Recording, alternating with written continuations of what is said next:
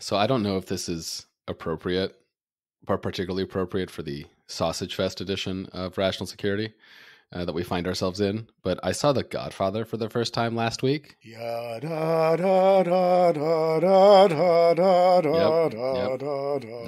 That's right. And I gotta say, it's a great movie. I mean, I don't know how I made it through 36 years without overwatching The Godfather, but it is not overrated.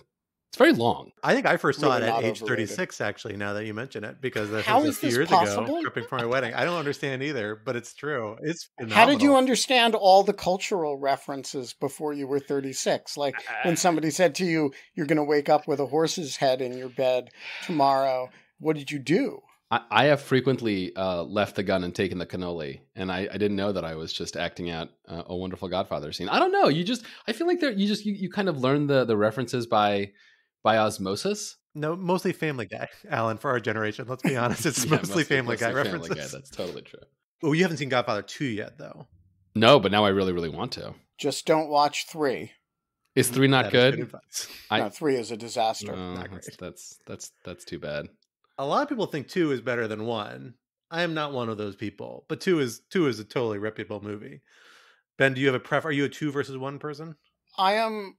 I think they are both brilliant. I will choose 1 over 2 if forced. I agree. Have you seen the Ultra Mashup edition where they take all of the like flashbacks and they edit them all into sequence and it becomes like one big long movie, which I think the book worked. I think the original book is actually incorporates a bunch of stuff that's in 2 and in 1 and like blends it together, and people have re-edited it into like a giant 6-hour movie. That does not seem like a good idea to me. The problem is with doing that is if you do it as one movie, you have this question of how Robert De Niro could grow up to look like Marlon Brando, much less to sound like Marlon Brando.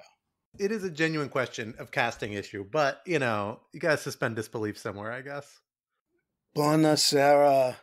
What did I ever do to make you treat me so disrespectfully? I shouldn't have said anything because now because now Ben is going to do the entire freaking podcast in his Marlon Brando voice.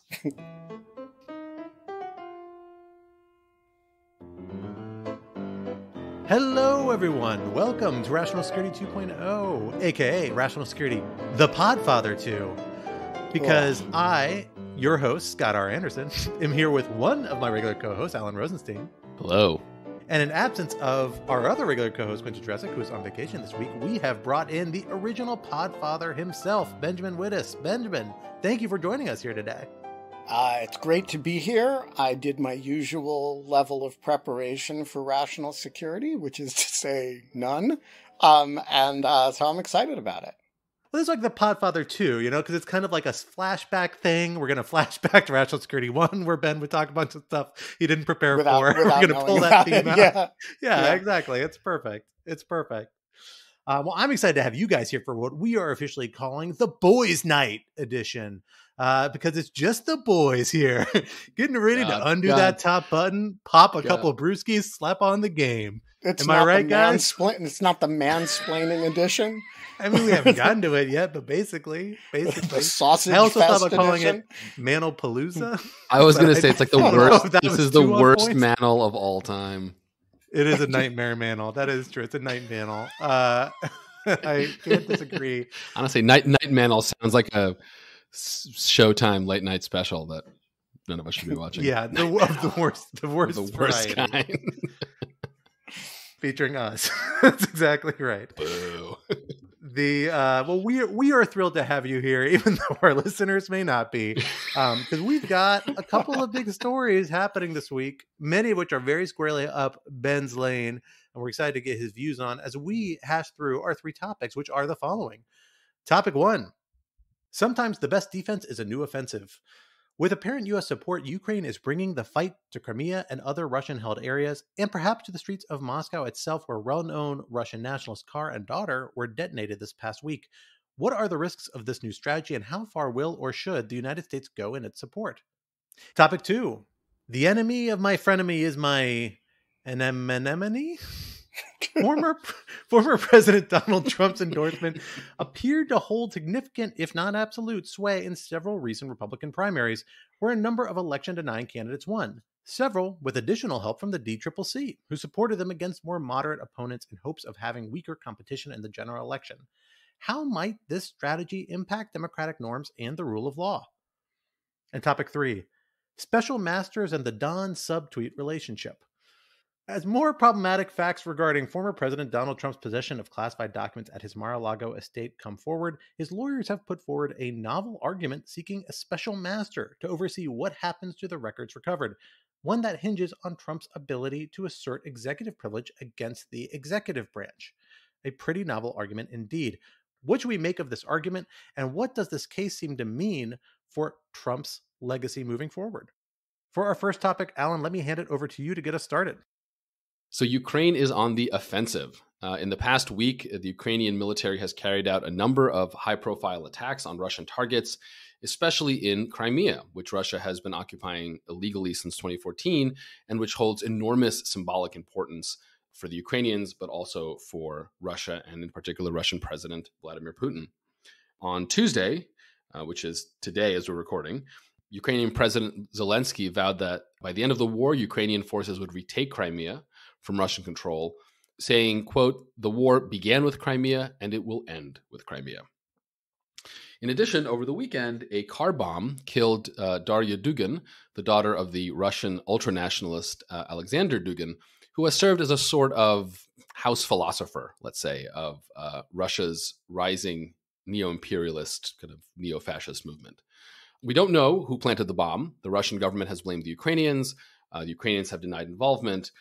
There are a lot of other plausible perpetrators, but it could be the Ukrainians. We have no idea. And just to add more fun to Russia-Ukraine news, the Russian military continues its occupation of the Zaporizhzhia nuclear power plant in southeastern Ukraine, where Ukrainian technicians continue to operate the plant at Russian gunpoint, essentially, according to a recent New York Times article, which further details worries about what a nuclear accident could mean for the region. So lots of stuff happening there. Ben, let me start with you. What accounts, in your opinion, for Ukraine's recent military successes, if they are really successes rather than just tactical victories? And what does it say about Ukraine's evolving military strategy? So first of all, I don't think we should call them yet successes. I think they are successful individual strikes against supply lines and ammunition depots, including deep in Crimea, but I don't think you should call it a success until you see some strategic benefit from it.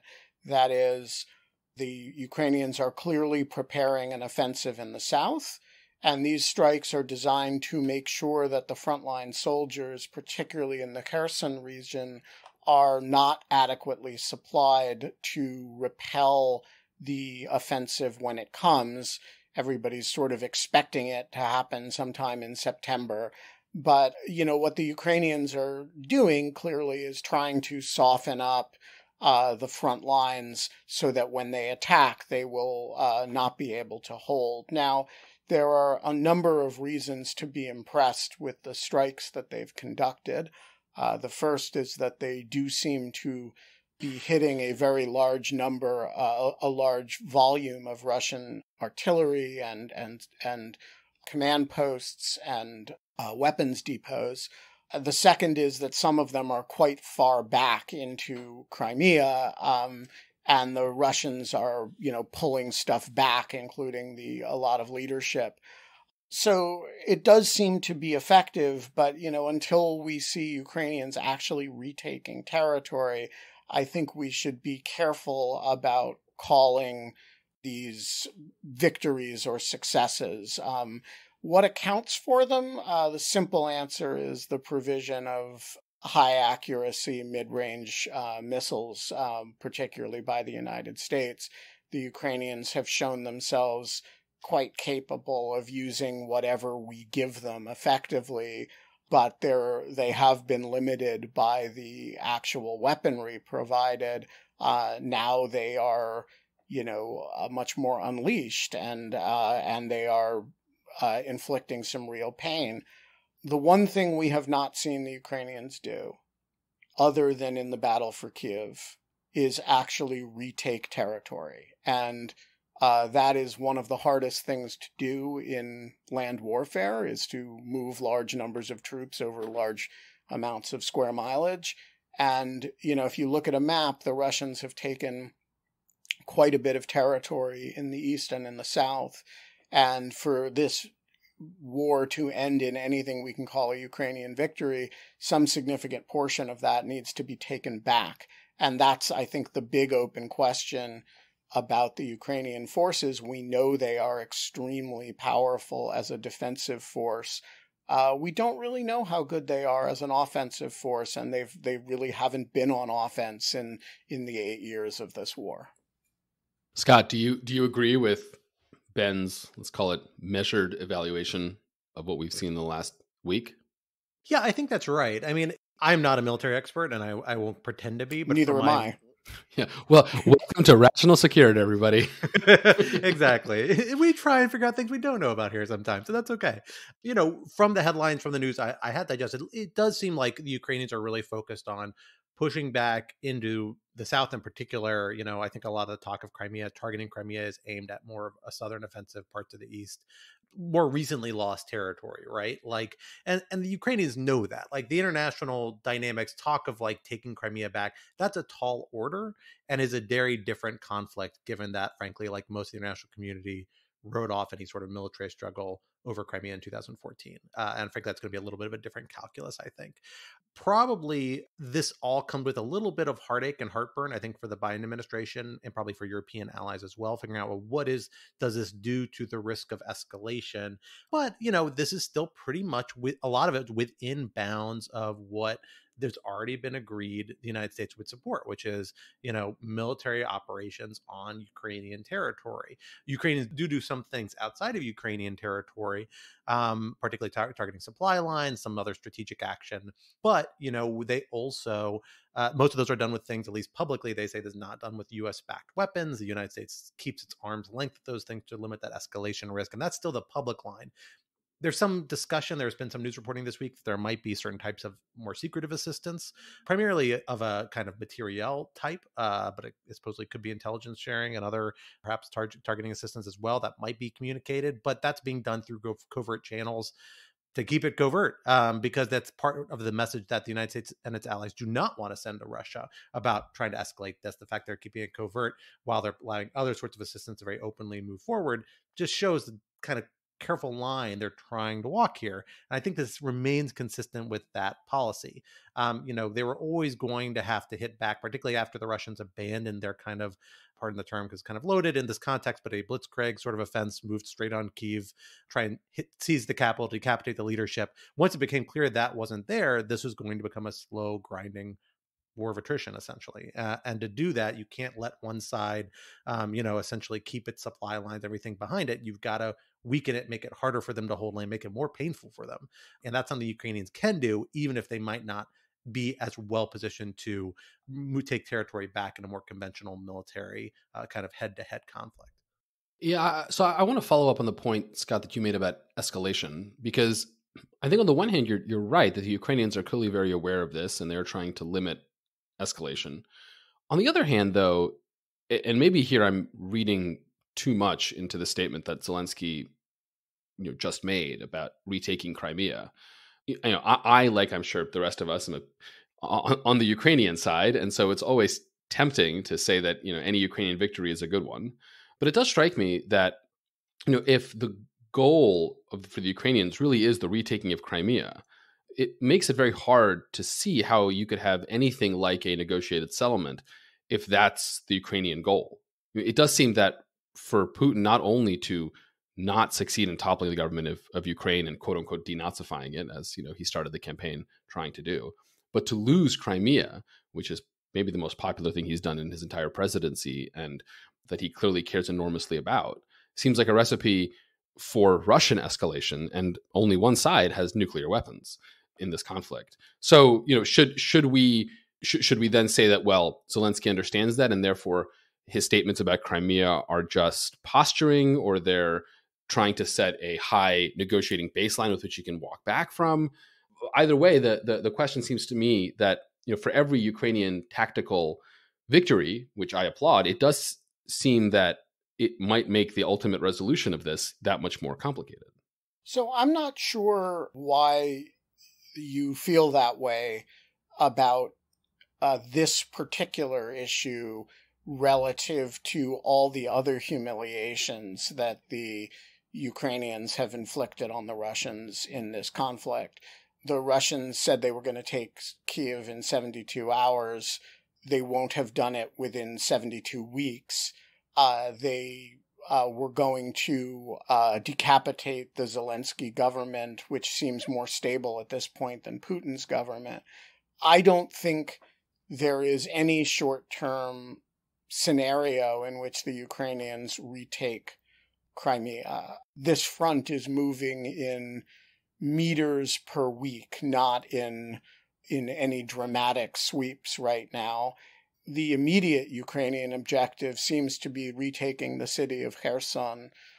I think you'd have to imagine a major Russian front collapse for the Ukrainians to have any plausible possibility of retaking Crimea. I think the reason they're hitting Crimea the way they are is because the Black Sea Fleet is based there, because it has direct supply routes over the Kerch Bridge to Russia, and because they can fuck up a lot of people's vacations in a way that actually creates domestic friction at home in Russia. But I haven't seen any.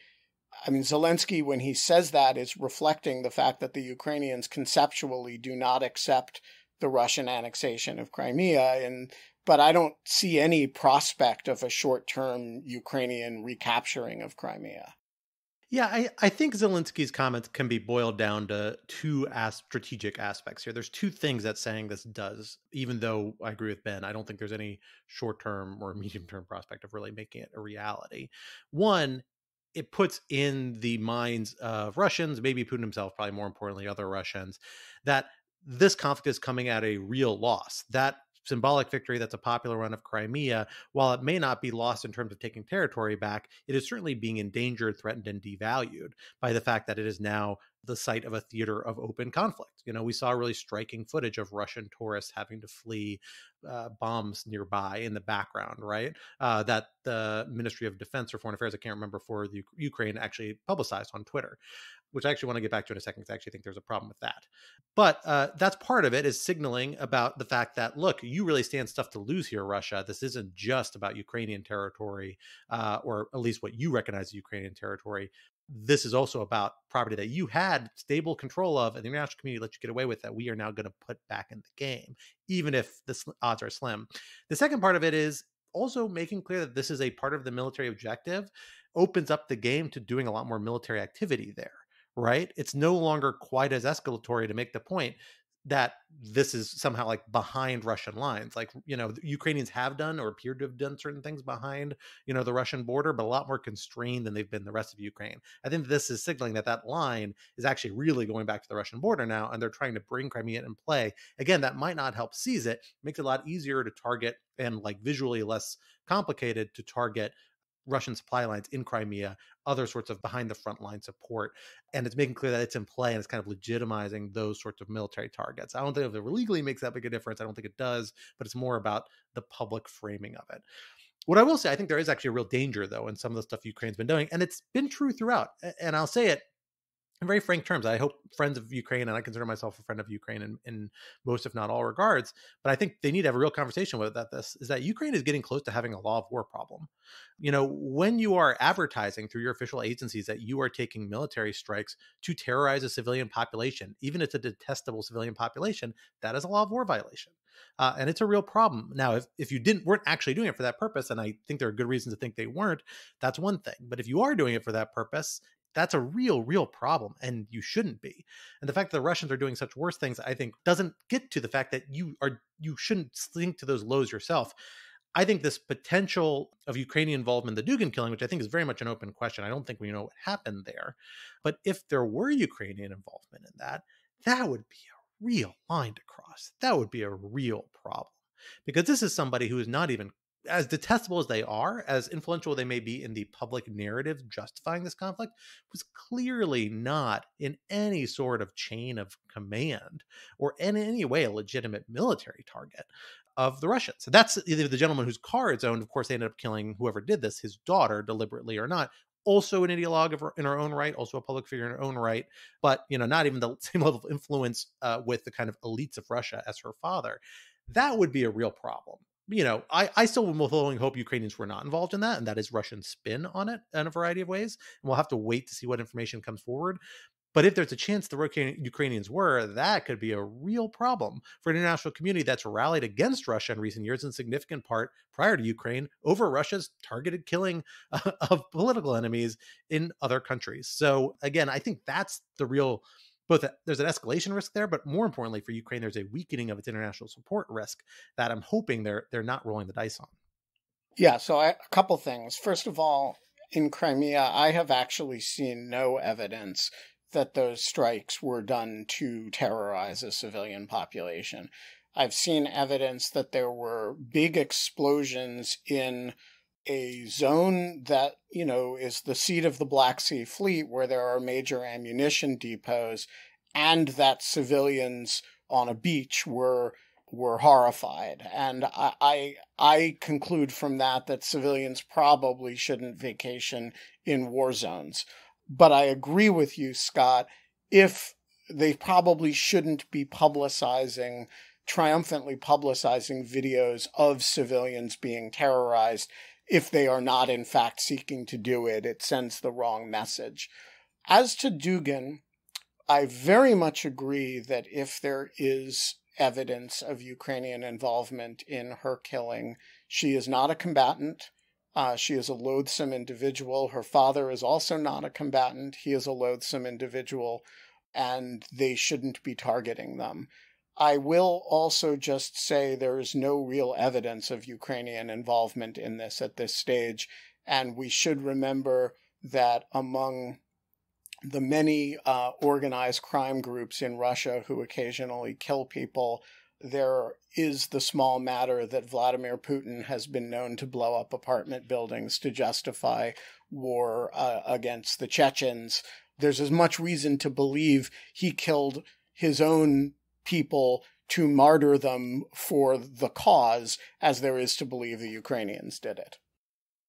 Well, I think that's all the time we can spend on this topic, but let's go from the war of attrition in Ukraine and Crimea to a war of attrition here at home. And that is, of course, the political war of attrition between the parties here in American domestic politics.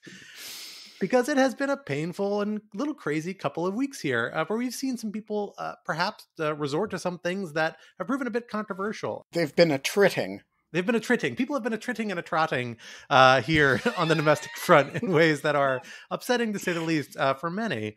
We have, on the one hand, seen a number of Republican primaries really over the last several weeks. So I think the biggest wave of them is now over. I think there are still a few yet to take place, where we have seen a pretty solid showing by Trump endorsements, but by no means sort of wholehearted a wave of reactions. We've seen several anti-Trump candidates kind of withstand sharp challenges.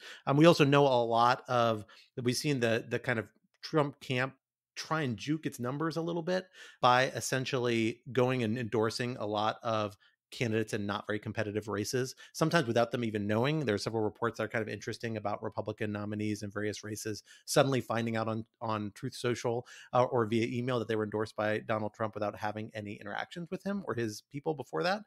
But then we also were seeing this really interesting strategy that's proven really controversial on the part of the DCCC, the Democratic Congressional Campaign Committee, which supports, of course, Democratic candidates for the House of Representatives. And we have seen them in a number of places put money behind Trump-backed candidates or Trump-associated candidates in apparent hopes, one can only assume, that they will win the Republican primaries and therefore be weaker competition in the general election to come in November. And this may have played some role. It's hard to know for the exact margins, but is believed by some to have played some role in a number of defeats of relatively moderate Republicans, some of whom are even among those Republicans who voted to impeach Donald Trump.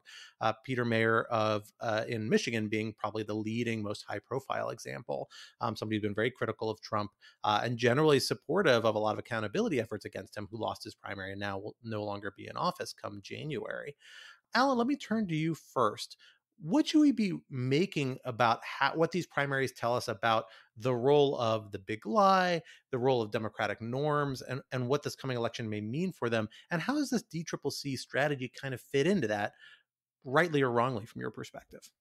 Sure. But first, just to comment on your observation that some of these candidates have been endorsed by Trump without realizing it because they find out on social media. It's actually exactly how I became a Lawfare senior editor.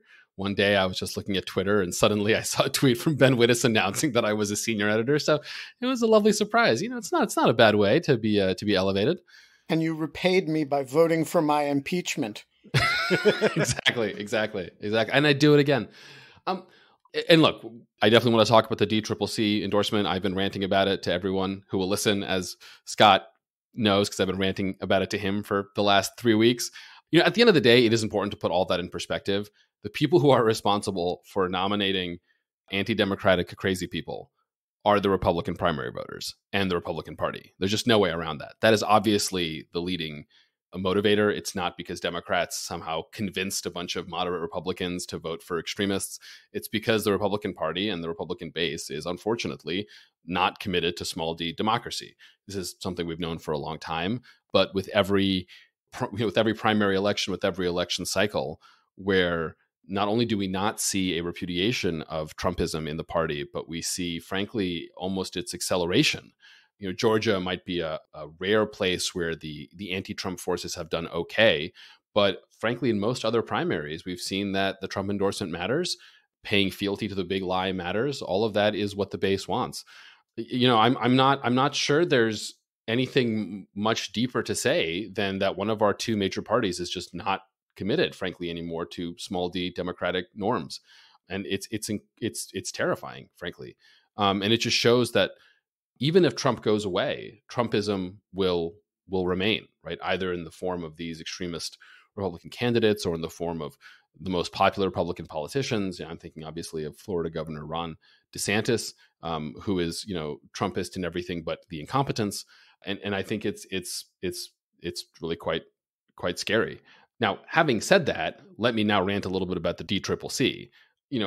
I think that it's not only morally abhorrent, it's also just stupid.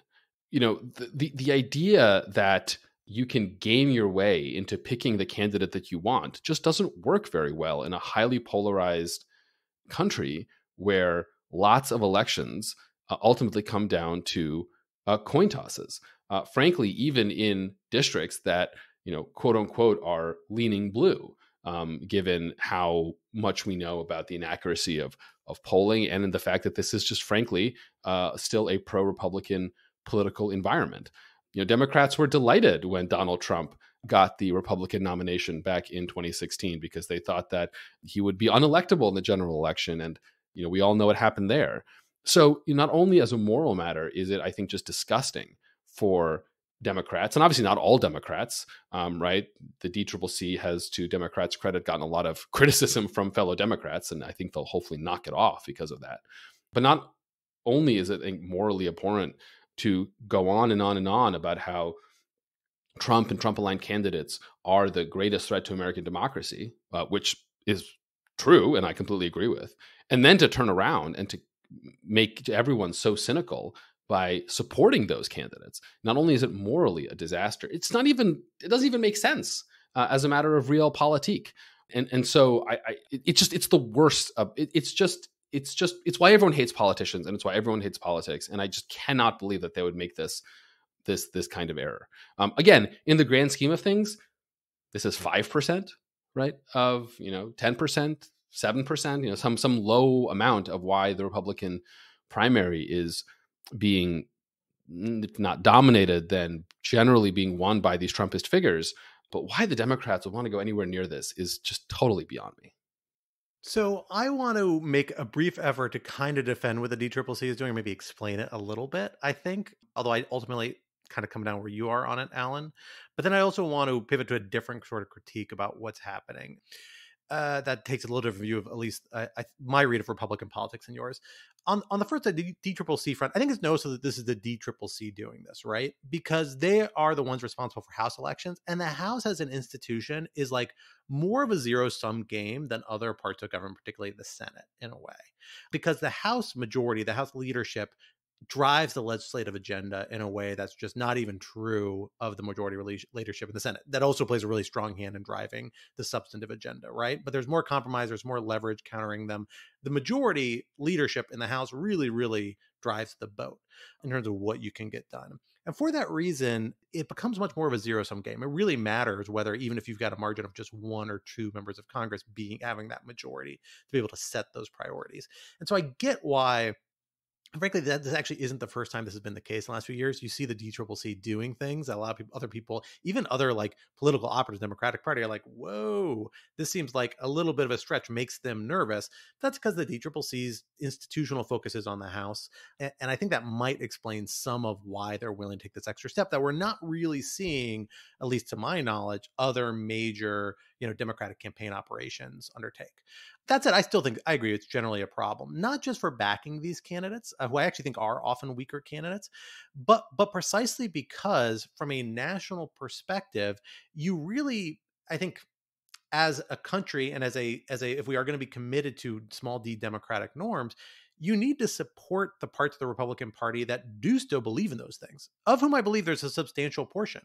And I honestly am one of those few people who believes, like a lot of people who are Republican voters and vote for Republican candidates don't always love a lot of this Trumpy driven stuff and would be open to more moderate candidates, might even prefer them if push came to shove, but they're not the most activist, the loudest, the best funded parts of the party right now. The most activist part of the party, that is a big chunk of that, are people who buy into former President Trump's worldview or certain perspectives and back him. And that's kind of the challenge right now, is how do you empower those other parts of the party that to speak more loudly and give people the personal courage to stay in the fight and keep arguing against that narrative of the big lie that we hear coming from one part of the Republican Party inside the Republican Party in actual elections, contesting these elections.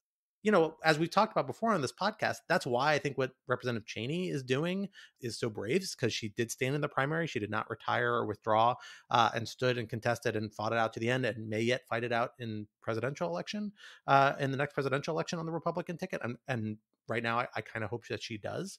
But we need to have more of those people in the Republican Party making those arguments. And that, to me, is the real downside here. Now, balance that out with the DCCC, balance that out with the fact that Democrats, like a lot of Democrats, want to advance a Democratic agenda independent of, preserving Democratic norms and practices, or at least in addition to, and you get the calculus, you can get the decision that comes out the other way.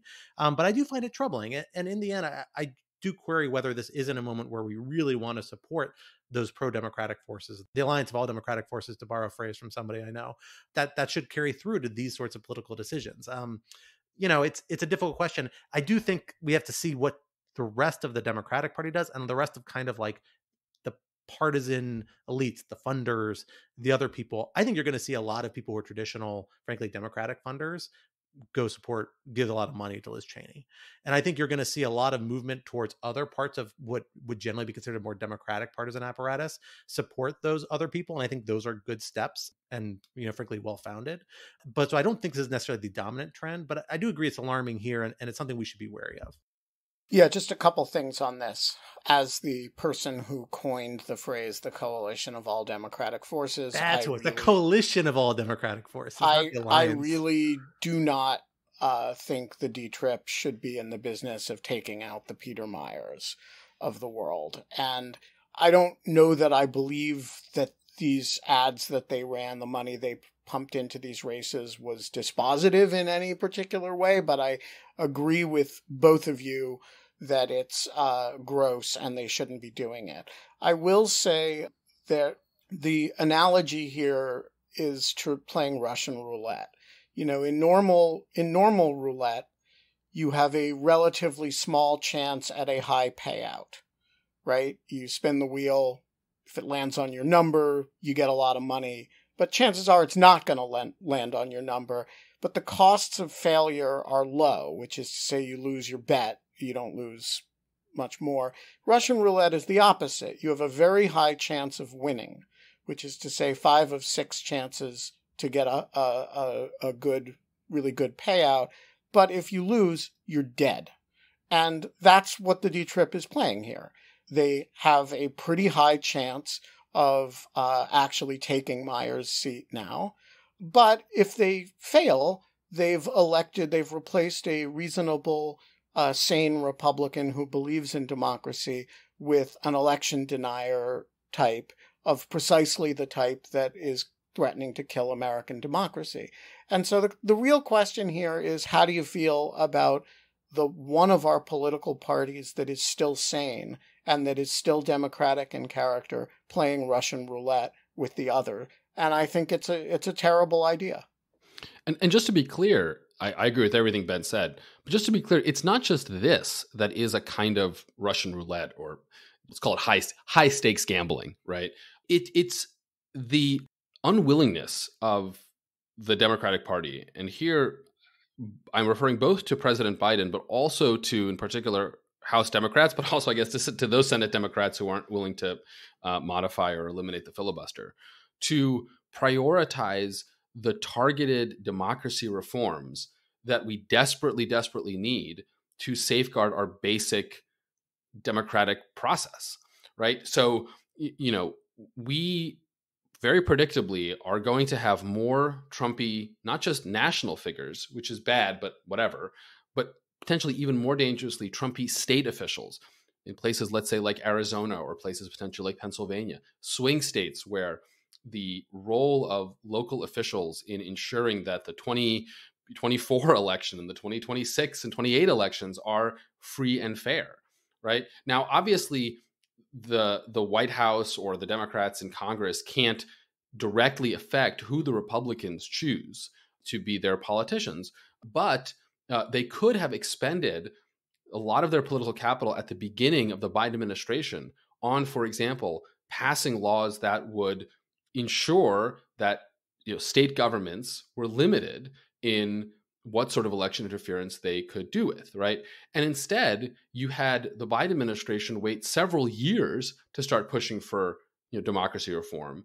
And by contrast, in the House, you had, although they started with H.R. 1, which was this giant package of every possible election-related reform that Democrats had wanted for years and years, was actually not responsive to the specific anti-democratic threat. And then, of course, insert the usual complaints about Manchin and Sinema and other, moderate Democratic senators who think that the filibuster is more important than the health of American democracy.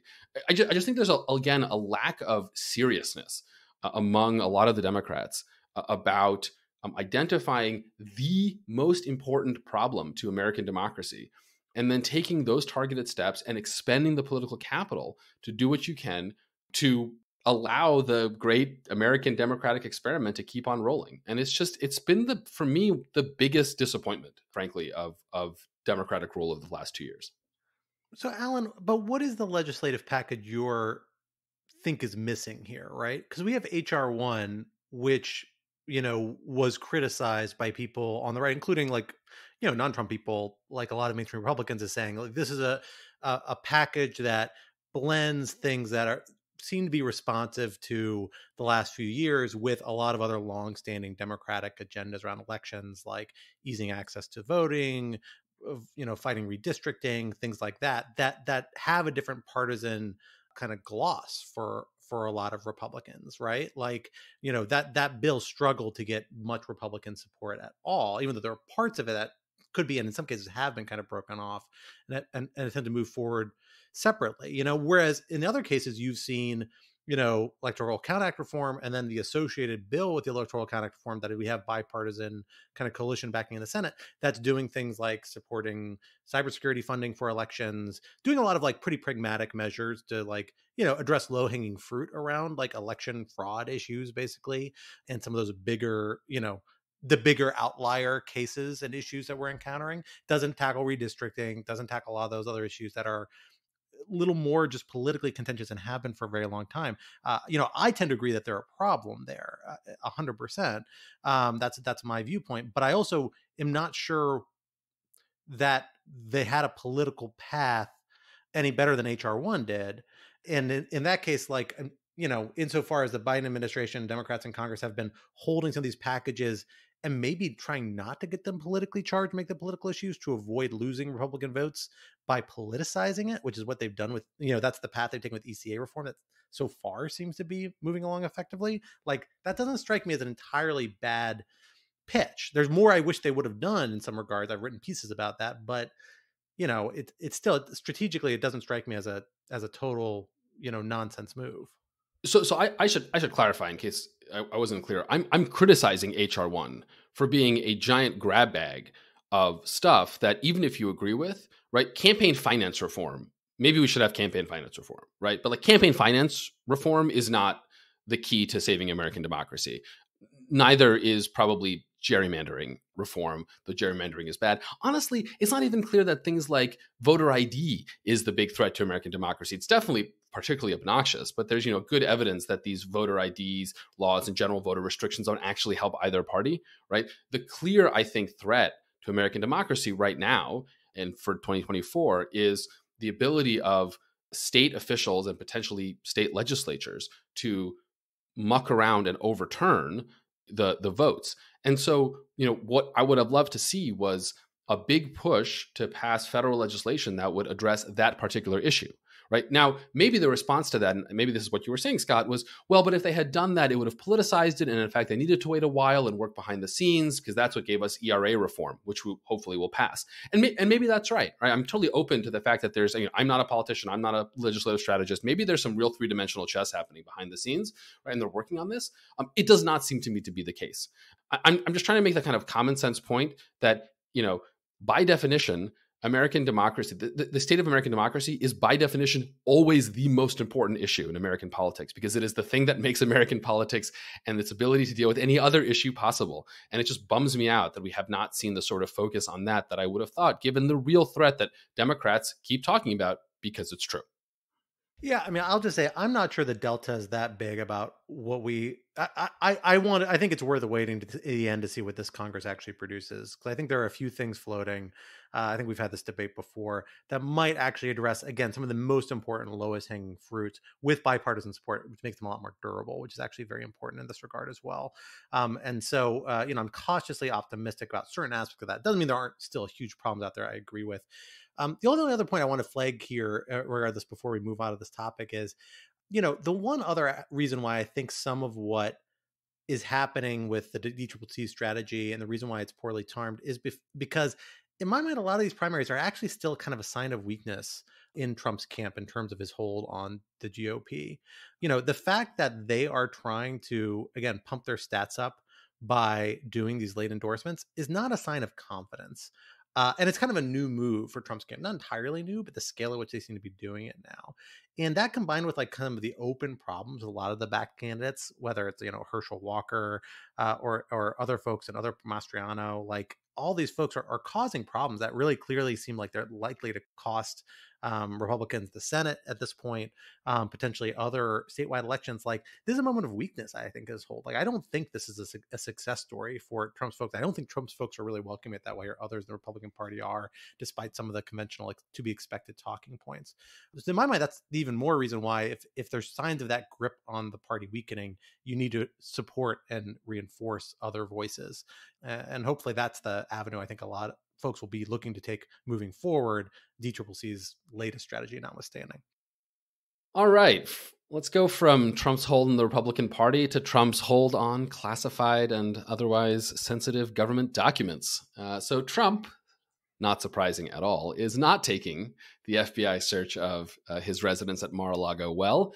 Just as a reminder, several weeks ago, the FBI executed a search warrant at Mar-a-Lago for classified and other sensitive government documents that Trump had retained beyond, when he was president, which is when he was allowed to keep these documents. And the search warrant alleged violations of a number of important statutes, including the Espionage Act. In a Monday filing, Trump's team asked a Florida court to appoint what is called a special master to review the documents that DOJ seized.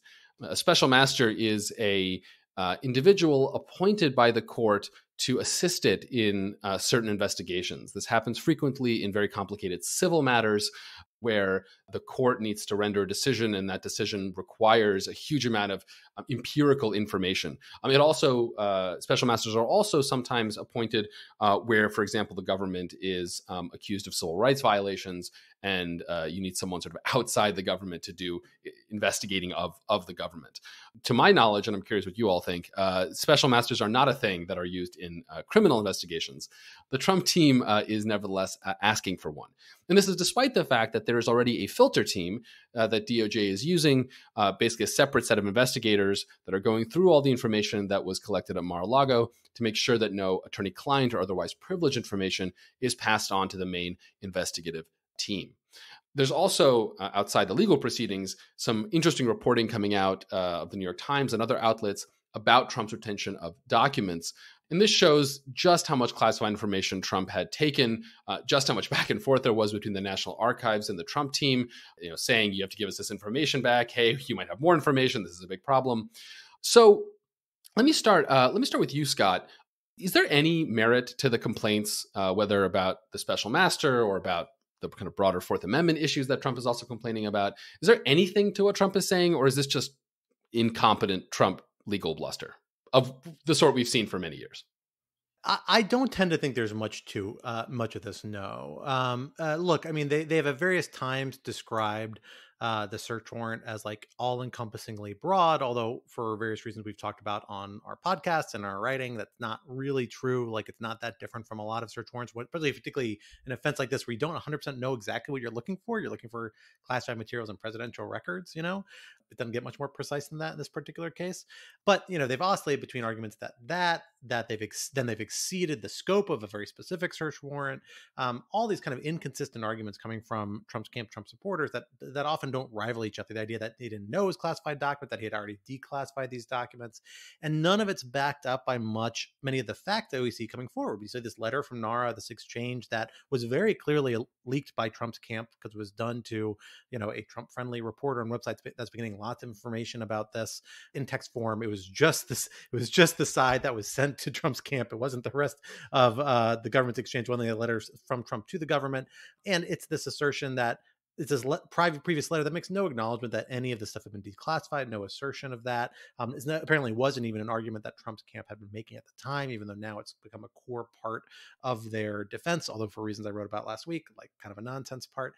And then you have the special master request about this idea that they're supposed to be filtering out what they say is kind of privileged executive communications, which is essentially seems to be an assertion of executive privilege against the executive branch, which is, the FBI. It's a core part of the executive branch. It is really like the utmost nonsense opinion. Former presidents, we did see the Supreme Court suggest, at least Justice Kavanaugh and a few others suggested people do think former presidents have some right to assert executive privilege, but it's for to avoid disclosure to Congress or to third parties, not to within the executive branch that's supposed to have access to all these government records. The one part of this that I don't think Trump's complaint has merit, but there might be reasons that even the FBI might be okay with doing something like a special master, for instance, is that there very well might be, attorney-client privileged information mixed up in this documents, right? Like, these are a bunch of documents they appear to have taken from Trump's property, from his office. It included a few passports that they quickly handed back. And the FBI used this kind of scrub team, a clean team, to collect this stuff and presumably filter out that sort of privileged information. Those are real privileges private individuals like Donald Trump have, not this fantasy executive privilege he's asserting. And, usually the FBI search, like, that's pretty standard procedure. That kind of filtering out is supposed to be effective. But if they're really worried about optics here, if they're really concerned about the allegations that they were doing something inappropriate, then maybe sign off on the special master. Just argue about what the special master is supposed to be doing. Make clear, we don't buy this executive privilege. There's no reason to withhold that. But if there's attorney-client privilege things in here, or spousal privilege or something else that might be relevant, yeah, go ahead and filter that out, special master. That's fine. That's the sort of thing that I think the FBI would almost categorically oppose in every other case as a big waste of time. But in a high-profile case like this, like, maybe it's worth being extra, extra, extra safe and giving in to those slivers of demands to undermine in advance those arguments that will come later. The worst thing that happens then for the FBI and the Justice Department is that if their filter did not prove effective and something that was privileged did come through, they have an extra layer of protection to keep it from harming their eventual case. So, maybe there's some argument as to why the FBI would even be willing to go along with this, but that doesn't mean it's merited. It just means that there's like some element of logic underneath it and is not going to get at what Trump's really getting at here. That part really relies on pretty nonsense arguments, in my view. Yeah, just to go back briefly, Alan, to your question about whether special masters have any role in criminal proceedings, the answer is they sometimes do play the role that Scott is describing here as a kind of filter layer on searches. And an example of that is in the Michael Cohen case. In a prior Trump instance, there were questions about whether the FBI had seized material that might be privileged. So the judge in the case, it's usually a former judge, appoints a kind of former judge as special master. The important point is that it is done for the service of the court, not as a kind of civil liberties instrument for a potential search subject. Here I don't see any reason to believe that the filter team was inadequate. I don't think Trump has pointed to any such evidence. And I think this looks like they're just kind of throwing up a lot of smoke. If the judge needs help, I have no objection to having a special master provide that help. That's really helpful. The point that special masters are for the court, they're not for the defendant. Am I right, though, that this is not the case where the judge would probably need help? I mean, they didn't take that many boxes. I mean, obviously, they took a bunch of boxes, but this is not the sort of civil case where you have millions and millions of pieces of data that the special master goes through. It's like a fairly contained universe of stuff. And the issue here seems to be that it's controversial, but you don't need a special master to help you just because it's controversial, right? I mean, that's normally why you have an Article 3 judge. And cue the song about how the judge is smarter than you and all that. Yeah, exactly. But I don't think, look, the argument for a special master here really boils down to hair on fire. The FBI raided Mar-a-Lago. Blah, blah, blah, blah, blah, blah. It's not fair. It's a witch hunt. And so we need a special master. Fourth Amendment. And I think we can all be appropriately cynical about that argument. There are complicated filtering questions whenever you do something like this, and privileges may be involved, so it is not a crazy thing to think that the court might sift through some of this stuff. That said, I don't see any reason not to leave that to the court to decide. So, Ben, while I have you, and this is fun because in our recent podcast, it's been you interviewing the rest of us. So now I can interview you and ask you the unfair question that you like to ask me. So, Ben, it's prediction time. What are the next steps for this investigation? And most importantly, what do you think is going on in Merrick Garland's head about the Mar-a-Lago search? So I guess I think that the likelihood that this investigation goes into some kind of, at least from the public's point of view, deep freeze is pretty high. And the reason is that while the so-called window around a presidential election doesn't apply to this case, or around any federal election doesn't apply to this case because Trump is not on any ballot, I think it sort of spiritually applies, and the likelihood that you would have major overt steps in a criminal probe against Trump in the 2 months before an election is pretty minimal. And so I think the likeliest scenario is that we go from people complaining that Merrick Garland is moving too slowly to people complaining that he's a jackbooted Gehring disciple to people complaining that he's moving too slowly within, a small number of months in which it would have been very predictable that very little has happened. The other factor that I think is probably or maybe at play here is that while there was some kind of exigency associated with the nature of these materials to recover them, there is no exigency to bring whatever case you're going to bring. And, given that Trump's conduct is clearly at issue in the January 6th case as well, you might have a instinct at the Justice Department to wait on the resolution of this until you figure out how you're going to deal with him in the January 6th context. And so you may have some sort of deferred, you get all the investigative steps done, but then you defer resolution of it, at least public resolution, until you kind of know, is this the shot you're taking, or is this part of a larger indictment that's also about trying to stop the peaceful transition of power? Is it like Donald Trump tried to stop the peaceful transition of power, and when he failed, he stole a bunch of classified documents? Or is it, hey, he took a bunch of documents and refused to, give them back and hoarded them at Mar-a-Lago? Those are very different cases.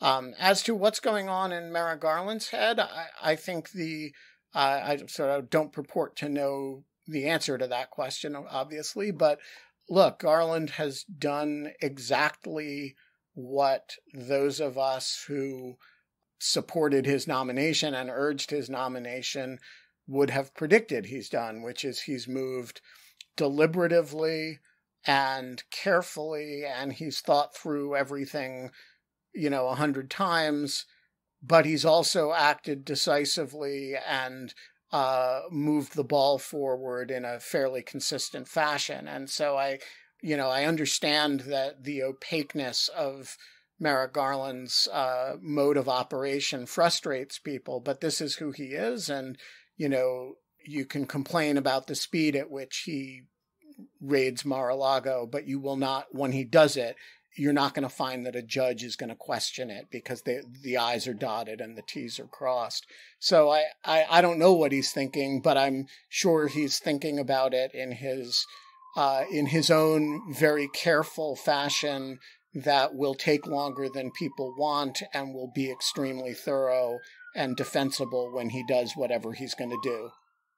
I couldn't agree with anything Ben said anymore, but I do want to put a different gloss on it. Something I think has really been driven home in the last few days with some of the information that's come out, both in some of President Trump's own briefing and to some extent the NARA letter that came out, but also in media reports.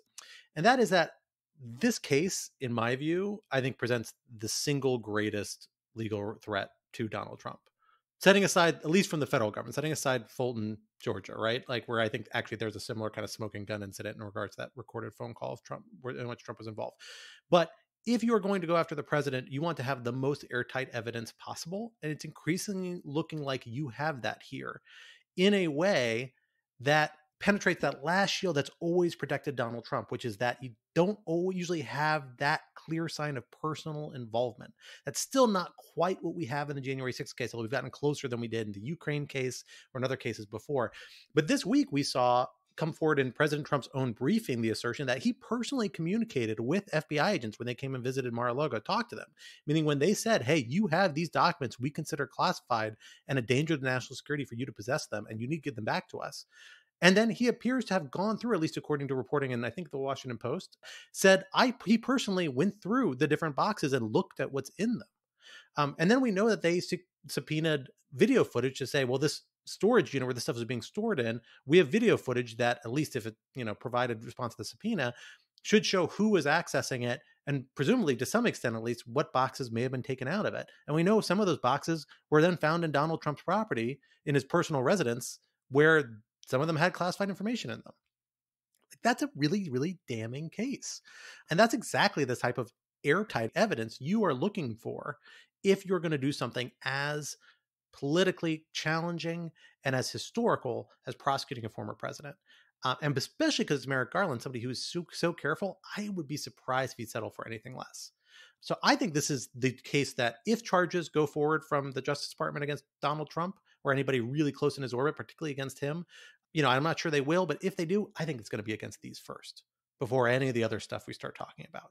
And I think folks in the president's camp are beginning to realize just how much trouble they're in, because the sorts of defensive measures and rhetoric we see coming out of them is just not encouraging. None of it is a sign of confidence. Even the sorts of kind of bombastic confidence we saw during the impeachments and around January 6th. So, I think there's real legal threat here. And this is really, of all these cases in terms of legal exposure for Donald Trump, this is the one that counts more than the others, frankly.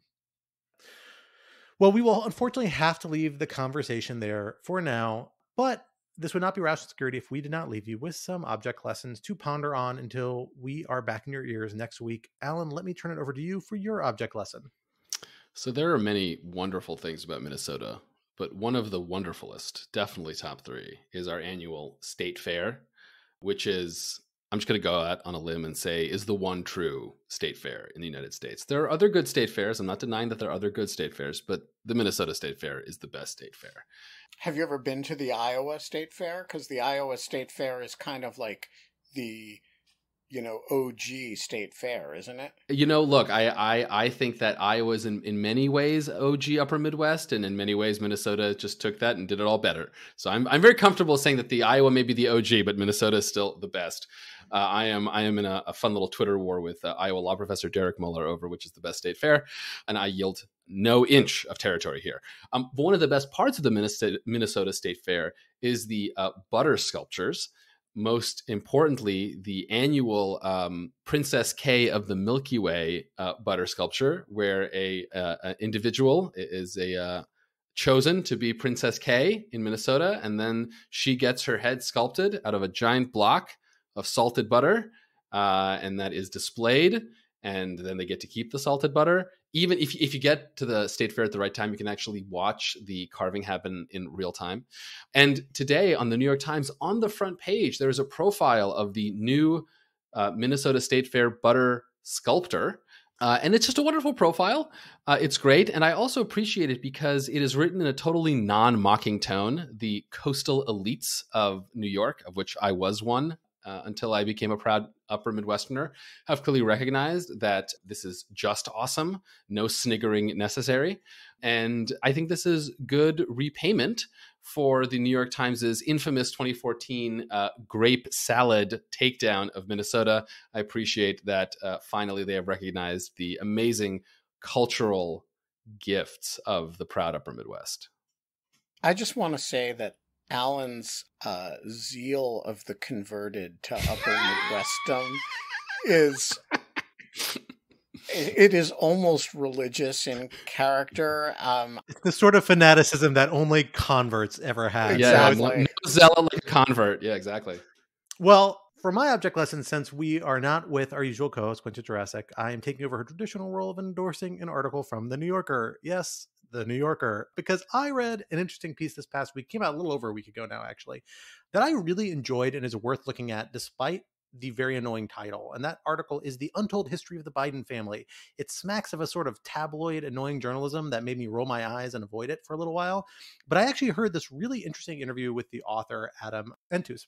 Really fantastic interview on the New Yorker podcast, I believe, that actually really delved into some of the author's takeaway, which mirrored my own. It is this fascinating story, which the author, Adam, suggests probably President Biden himself doesn't even know, because it's the result of a lot of close investigation, genealogical records, dealing up public records about the background of President Biden's father and some of President Biden's father's cousins and uncle and assorted relatives with whom he was involved in some very dodgy business enterprises that involved in a major fall from grace, involvement with some public corruption and some other items that led to the situation of being a very modest upbringing in Scranton and Wilmington that we all are, I think, a little more familiar with from President Biden's own description of his background and upraising, which the author doesn't really contest at all, that being fairly accurate. He is more providing the background of this father figure. And I think it was just such an interesting read. I think I mentioned on this podcast before, I spent a good part of the pandemic before I extended my own family tree by having a kid, at which point I no longer have hobbies. But before that, I spent a few months digging into my family's own genealogy. And it's really interesting and really muddy story. Like, people are just muddy and complicated, and there are no true heroes and no true villains 100% of the way. And that's true even in one's own family. And digging into it, I found really fascinating and just shed a lot of light on a lot of things I knew about my family and gave it this new complexity that I found more human and approaching and endearing, even for some of my very flawed relatives who I appreciate, but always didn't understand why they were certain ways the way they were. And I understood it better from my own family history. I feel that way about Joe Biden now, in a way I actually find quite endearing from this piece, even though I'm sure this piece, like, frankly, is giving people in the White House heart attacks, and our people are very nervous it's going to, undermine people's election chances, things like that. I actually think it's super interesting and just paints like this very American story with all that means, good and bad, about the president's background that is just absolutely fascinating. And so I highly, highly recommend folks check it out. It's just a great read, and maybe dig into some of your own family's histories, because you will find as interesting stories there to the extent you can find them. But that is it for my object lesson. Ben, what do you have for us this week? On the first day of the January 6th committee hearings, I asked our two temporary associate editors for the summer, Matt Gluck and Tia Sewell, to follow the hearings and make a list of every single fact about Donald Trump's conduct that the hearing alleged or demonstrated. And over the course of the eight January 6th committee hearings, the three of us kept this running document of the evidence that the committee had amassed. And it kept growing. It's been on Lawfare the whole time. It got big and unruly. And yesterday, we finished a lengthy project of editing it and narrowing it down to just the facts that the committee has introduced evidence on. It's down to about 55 pages now. And we have divided it up. It's going to go up in 9 Lawfare posts, each devoted to a particular thematic set of material that the committee sought to prove. In the opening hearing, Vice Chair Cheney identified 7 points that made up, in her judgment, the conspiracy by the president to continue to hold office. And we've divided this material up into materials in support of those 7 points. I think it is the most comprehensive summary of the committee's evidence that has ever been published, other than by the committee itself in presenting the hearings. It takes much less time to read than the hearings do to watch or listen to. And so I commend it to you if you want a single document, neatly organized, that gives, including with links to all the testimonies, all the evidence presented by the January 6th committee. Matt Gluck and Tia Sewell and I have you covered. I think it will be up by the time this episode of Rational Security goes live, although you may have to wait a day as we're still ironing out a few of the kinks. Nicely done. This sounds epic.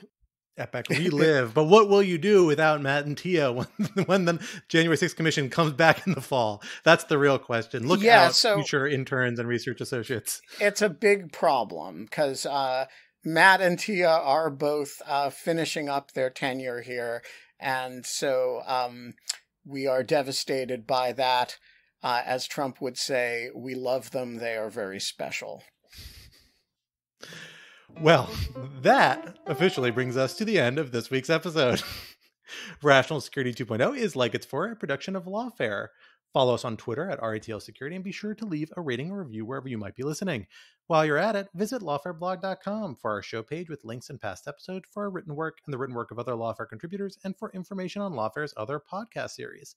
And be sure to sign up to become a material supporter of Lawfare on Patreon for an ad-free version of this podcast and other special benefits. Wait, Scott, say that part again. Be sure to what?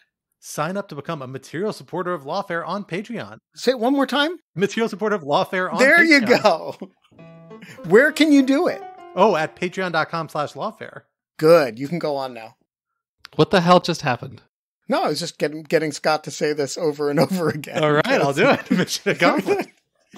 For an ad-free version, now I'm afraid to talk anymore. My childhood speech impediment trauma is coming back to me in deep ways. Nope. I was just trying to emphasize the sign up to become a material supporter. Yeah. It was nothing about your speech.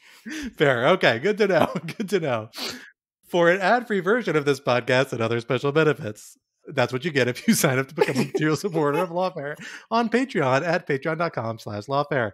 Our audio engineer and producer this week was Jay Venables of Go Rodeo, and our music, as always, was performed by Sophia Yan, and we are once again edited by the ever generous and patient Jen Pachow. On behalf of my co-host Alan and our special guest Benjamin Wittes, I am Scott R. Anderson, and we will talk to you next week. Until then, goodbye, bros.